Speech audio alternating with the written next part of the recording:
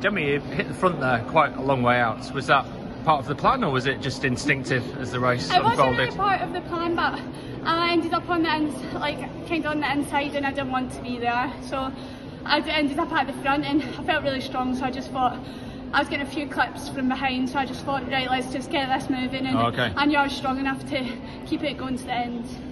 And you've obviously been in great form lately. You'd say you felt strong as well. Yeah. You must be really pleased with your shape right now. I'm really excited with where I am right now and how much more we have to build on towards British champs and hopefully those Olympic Games. And yes, it's a massive stepping stone to that. So just excited to be here and hopefully mix it up on Sunday.